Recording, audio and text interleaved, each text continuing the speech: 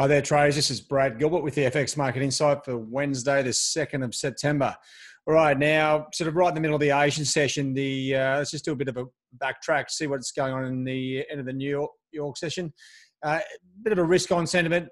NASDAQ still going pretty much through the roof, up another 1.5%. The Dow up 0.76. Gives you that risk-on profile, but I think that's broken down as we've seen of late. Now, the dollar has actually bounced, right? And it hasn't changed the whole perception of, dollar bearishness. It doesn't change in a day, but it has been put down to the a bounce in the manufacturing data, right? Now, this is the inconsistencies of a geopolitical market. We've seen a lot of data come and go, not impact and being high profile. It just so happens that the dollar index came out stronger, and it coincided with almost euro touching the highs, just up there through 120 the figure. And so we end up with a bit of a dollar bounce. Now, what it's done is it's taken a little bit of pressure off that up move, and we're in a bit of a crossroads here on the majors. Now, if I just give you a look at the charts, what you end up with when the currencies sort of move, a decent length, you start to get these intermediate support and resistance lines sort of coming into play. In this situation, they're mainly support lines. Euro hasn't really done it, but what we've seen is you see this little spike up here, just above 120 the figure. Now, that'll be enough to take out quite a few option barriers around 120 the figure itself. Takes the pressure off. You get the strong US or the US data, a little bit stronger. And then, the pressure valve is released. Now, the funny thing is, if you have a look at this, right, and you come over here to look at the Swiss.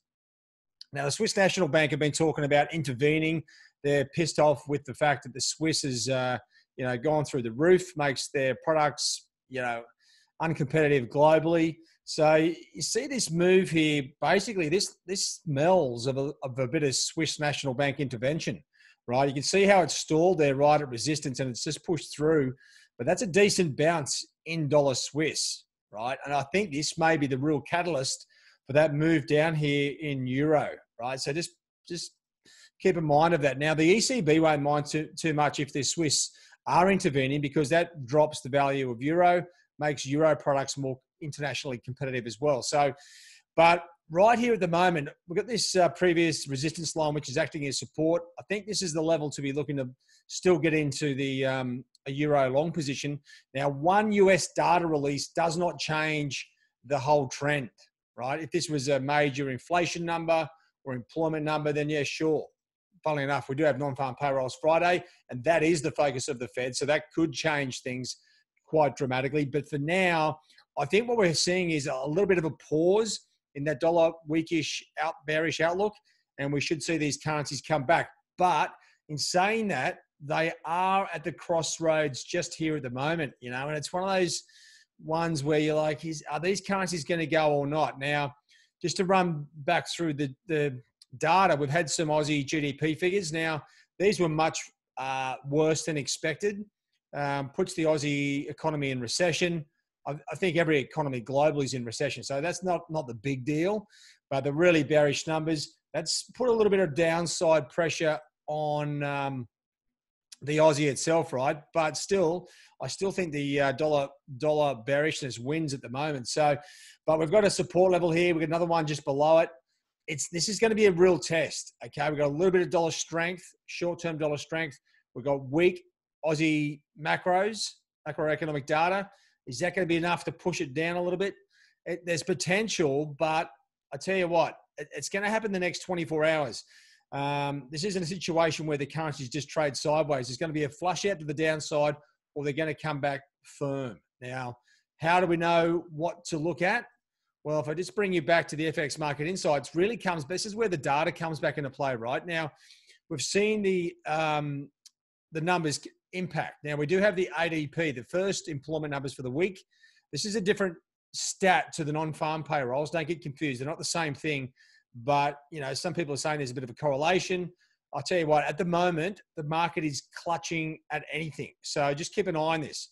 At the same time, this is a really good time for a couple of European numbers to come out.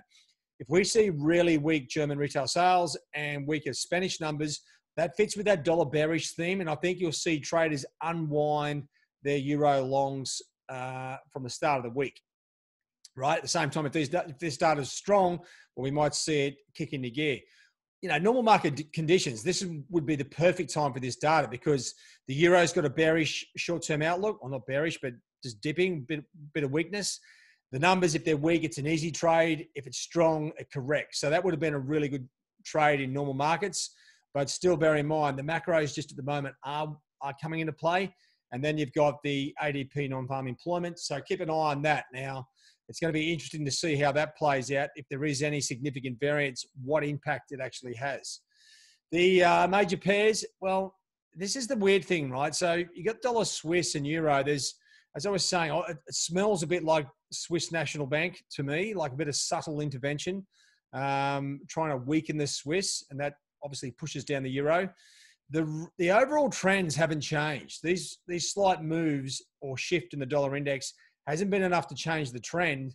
In actual fact, it may give us back, get us back to good levels to actually get short dollars, right? So think of that. But I'd say, like right now, it's important that the currencies either bounce or, you know what, I think they're going to correct 100 points. It's one of those precarious situations where they've lost momentum. The major currency pairs have lost momentum, and we're now sort of sitting in limbo, waiting to see if it's going to go up or down.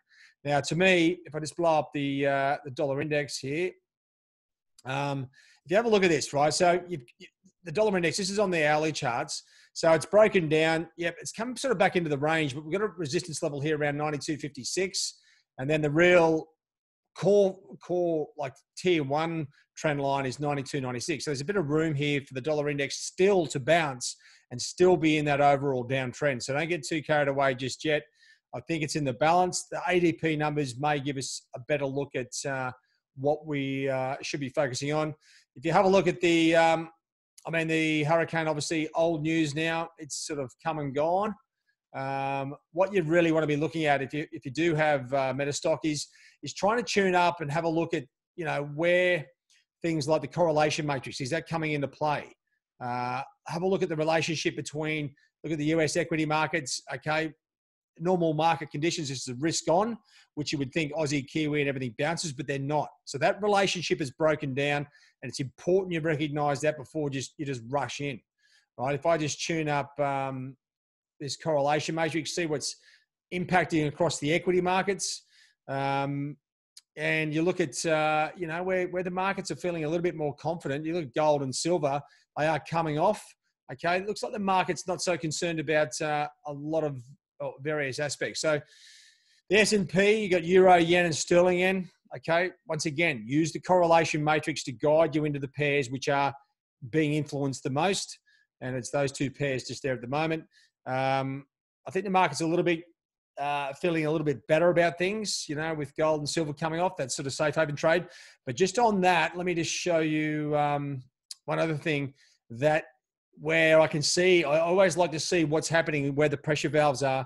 Check out the VIX here, right? Now, let me just blow this chart up. Okay, so we are seeing a bit of increase in volatility, right? And this thing looks like it wants to go. This tells me that the market's very nervous about something, right? I'd say it's the non-farm payrolls Friday, but, an increase in the VIX means we may see the safe havens kick into gear. It may be the start of a dollar move, like increase in volatility. You think, okay, global panic, the US dollar becomes the safe haven, right? So you buy dollars.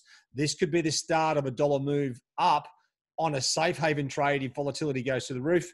I think it's a little bit early to call that, but there is tension in the market. I'd say that's to do with the non-farm payrolls. You look across the rest of the news, it's all the same sort of dribble. Okay, so it's hard to work out, where the epicenter of news is. In actual fact, if I just get across to that, we can have a look.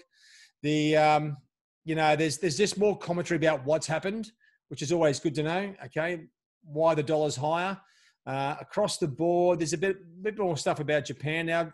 Japan is a news item that fills a void when there's no other news, right? So it's not big news. So just bear that in mind. you know, there's a bit of talk about here about the one midpoint, etc. Like most of it is just crap, right? So there's nothing going on. It's the middle of the week, non-farm payrolls Friday. The market's gearing up for a potential big move, and it's crunched. This is really crunch time for the dollar index or the dollar, right? If we, you know, the dollar, I think the non-farm payrolls will determine the next big move. The dollar index is already going down, so to me, the downside would be the best outcome for us.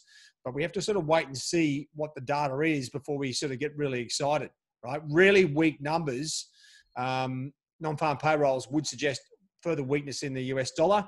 That crazy situation may even create a US dollar safe haven situation. And that's why these geopolitical markets are hectic, trying to work out what's going on, right? You're trying to work out, put the pieces together, but then there's conflicting components of these. So anyway, what you can do is focus on the pairs that you can see. Now, of course, we're focusing on the major pairs just for the analysis, but there's a lot of crosses here which are coming into play. You take the US dollar out of it, it becomes a little bit easier, right? And one situation where you could be doing this, we've just seen the Aussie GDP figures confirm the recession, weak numbers. It's probably a good time to look across the Aussie crosses and potentially look to get short Aussie against a number of different crosses. That's one way to look at it. All right, guys, that's it from me. Have a good trade day. Cheerio.